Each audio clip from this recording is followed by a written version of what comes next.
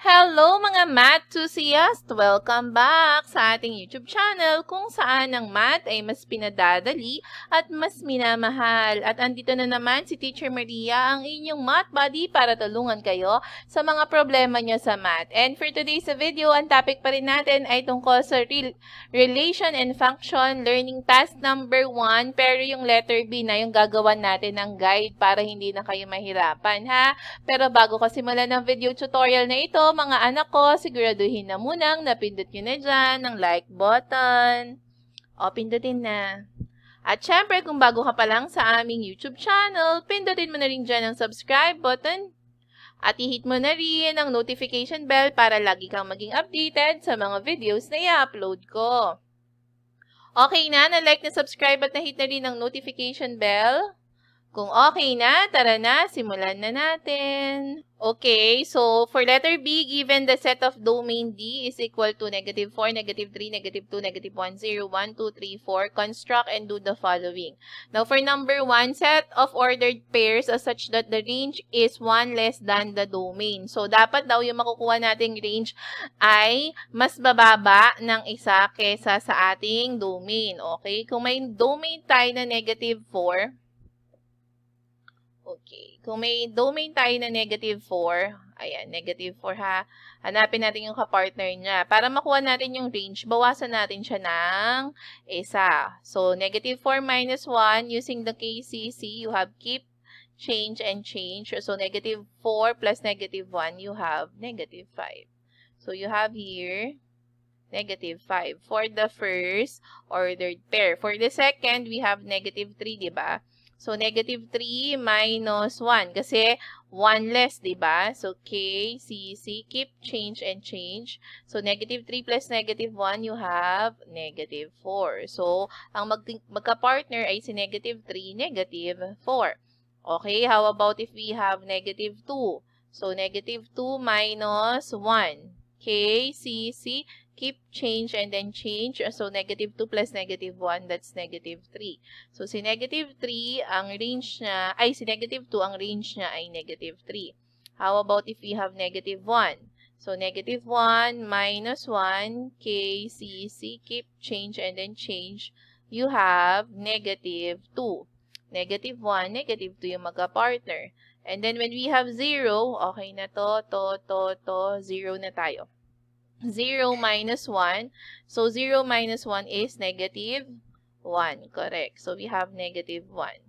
Okay. When we have naman 1, okay na si 0. 1. 1 minus 1, we have 0. So, when you have 1, your range is 0.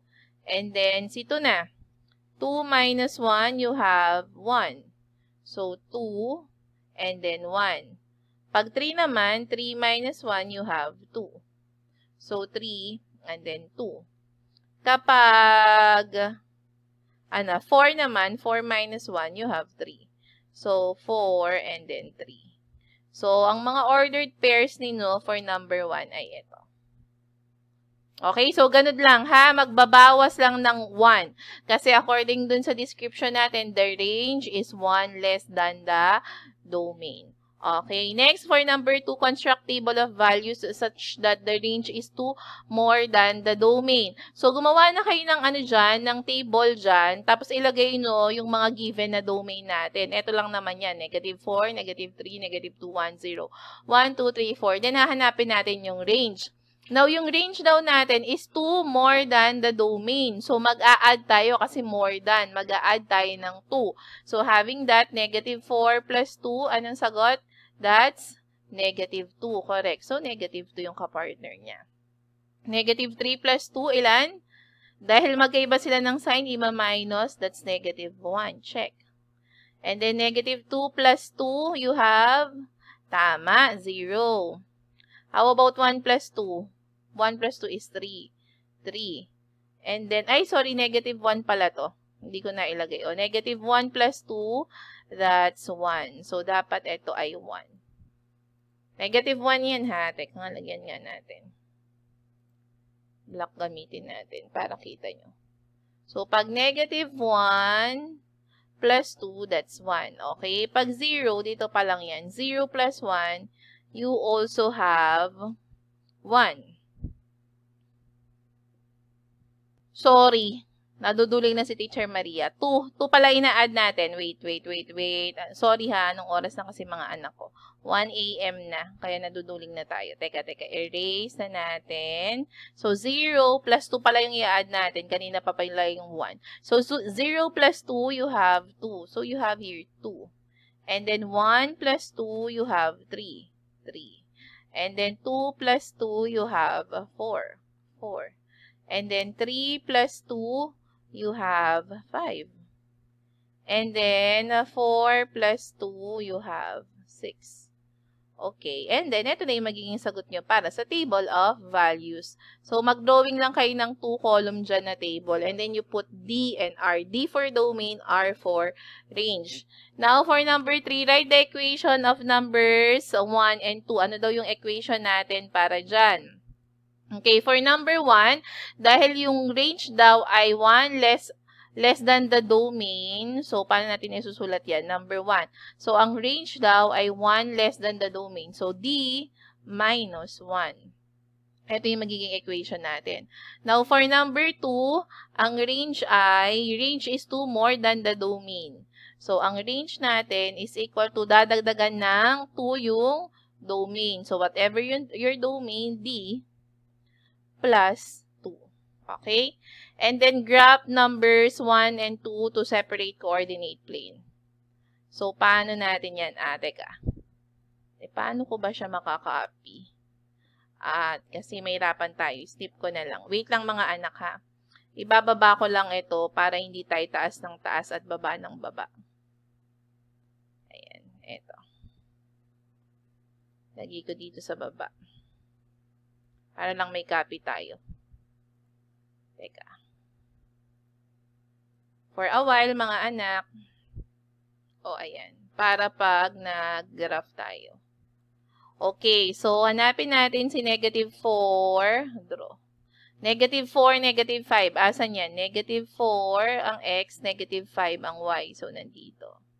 And then, negative 3, negative 4. Negative 3, negative 4. So, saan sila mag-meet dito? And then, negative 2, negative 3. Negative 2, negative 3. Ito yun. And then, negative 1, negative 2, negative 1, negative 2. So, this one. And then, 0, negative 1. 0, negative 1. Nandito.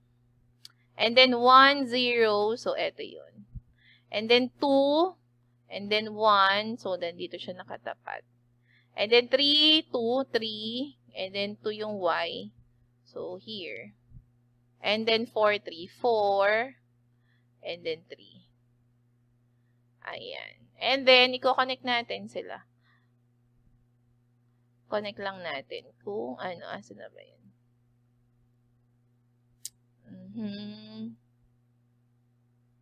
Teka, mga anak ha. Ba't tayo mag-draw? Ayan. Sanay naman na tayo mag-graph, di ba?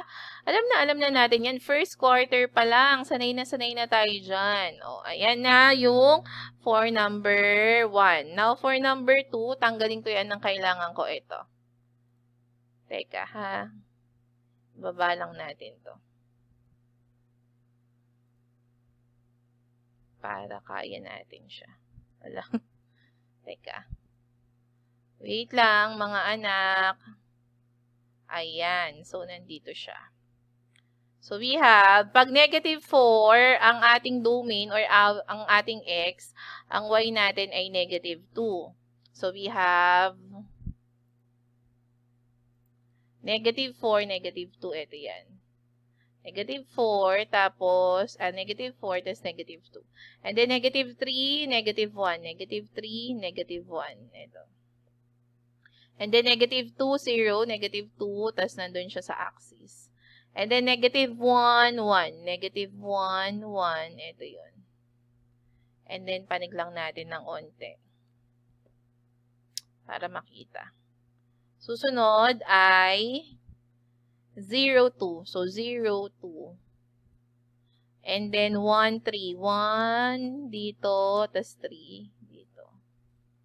And then, pag 2, 4. So, 2, and then 4. Ito yun. And then, pag 3, you have 5. So, nandito siya. And then, pag 4, ito yung 4, ito yung 6. Ayan. And then, we connect for the graph. So, we have here, may mga ruler kayo dapat para straight ang pag-graph at dapat lahat ng points ay tatamaan, ha? So, we have here, kapalan lang natin ng onte para maganda tingnan. So, hindi pa yan. Ayan. So, ayan na mga anak ko. Yan lang yung gagawin natin sa learning task number 1, letter B. Ngayon, kung natutunan mo ang video na ito dahil natulungan kita or nagustuhan mo ang video na ito dahil natulungan kita sa inyong mga module, please i-comment yan sa ating comment section, ha? Mga anak ko, ang mga comments ninyo ay mahalaga para maapang video na ito at makita siya ng iba. Kaya sana sa lahat ng video ni Teacher Maria ay may comment kayo, ha? Tulong nyo na yun sa mga videos natin. And please, pa-follow naman ang Facebook page natin, Love Math TV. I-search nyo lang, Love Math TV, and then, pag lumabas, i-click nyo, and then, click follow. Sige na mga anak ko, ha? And, syempre, pa-share na rin ito sa mga classmates ninyo para meron din silang guide sa paggawa nila ng kanilang mga module. At laging tandaan, let's spread the love of math. Thank you, and bye!